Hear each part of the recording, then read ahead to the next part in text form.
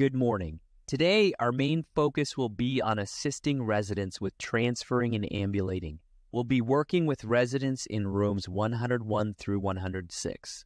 As we go about our shift, it's important to provide routine care for each resident based on their individual plans of care.